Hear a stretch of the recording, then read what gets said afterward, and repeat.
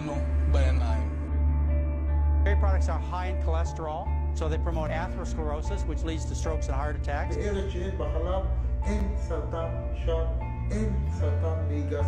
One in 3 kids born in the year 2000 and in the years since is going to get diabetes at some point in their life. Quarter of a chicken breast, triple your risk. חלב שמשווק לנו כתרופה או כחומר מניעה לבריחת סידן, לאוסטאופורוזיס, בעצם מגדיל את סיכוני בריחת הסידן במאות אחוזים. אנחנו רואים שבחברות שצורכות תועפות תוצרת חלב, למשל אלופי העולם בצריכת תוצרת חלב, הדנים והנורווגים, הם שיאני העולם באוסטאופורוזיס. And those calories we know promote obesity, they promote type 2 diabetes, and they also promote heart disease.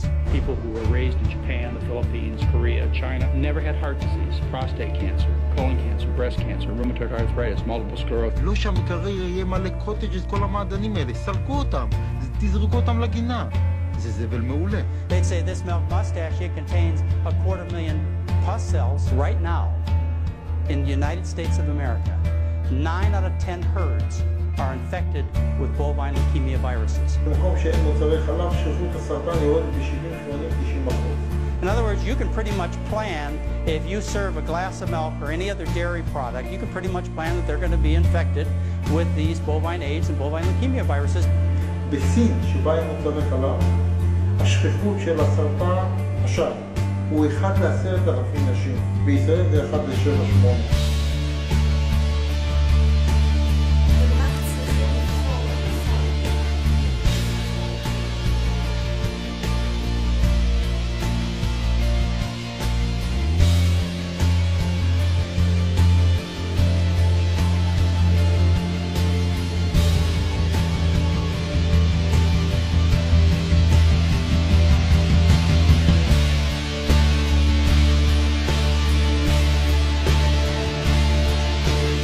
גיהנום, זה מה שהם עוברים.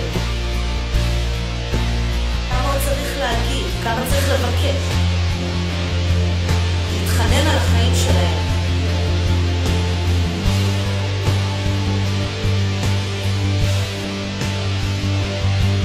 אם תאריך להביט בגיהנום, הגיהנום יביט בך בחזרה. יש בי לא באמת רק לרגע אחד, ואני לפחות עבורו זה נגמר. הם לא יצטרכו לסבול יותר. תהיו